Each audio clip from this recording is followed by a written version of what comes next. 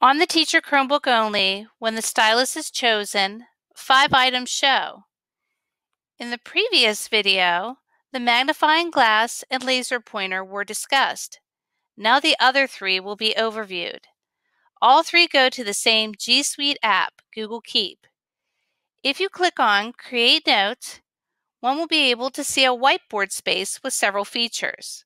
From right to left, you'll see that you'll be able to click on the square, and you'll see different backgrounds such as rules and dots and square or none. When you click on the one next to it, it is a highlighter.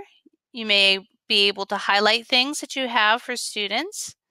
You may also see that you have different colors for the pens, and you have different widths for them as well. You can clear the page by the drop-down arrow, or you can just simply click on the eraser and just erase one thing.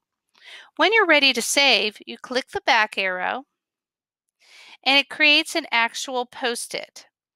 You can make this post-it a different color if you wish, and then you will see your whiteboard space behind.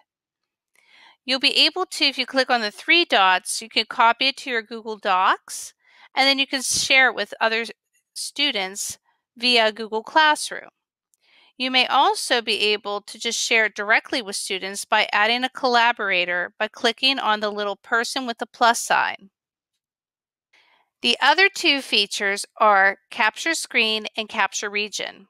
When you click on Capture Screen, it will give you 2 options, Copy to Clipboard or Annotate Image.